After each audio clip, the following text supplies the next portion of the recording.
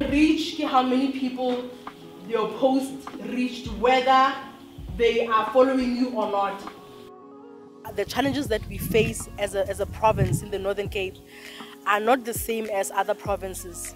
We are considered, it's the biggest province in terms of size, but in terms of economic opportunities, education, such things, we always neglected. Always seems like we are neglected by the national government or the national rollout of programs. It's a pity when somebody can't take an opportunity such as this because of domestic responsibilities at home, being a mom, being a caretaker, being in this and that, and just the responsibilities you are faced with in a rural community.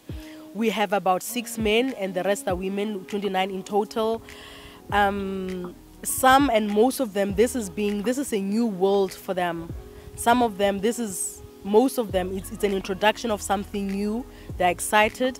Some are even implementing and running wild with this thing, already approaching clients, because the assignments that we give them, the briefs that we handle or tackle every week, we make them practical. The reason why we partner with Digify is that you actually do get a job after completing this. If you're serious about it and you come in, I know it's a lot of work. And I guess as Black people representing in the corporate space, we look at such, what are projects? And we also want to see, is this money going where we are funding? So that's why we are here. It's part of our routine, it's part of site visits, and it's post-COVID.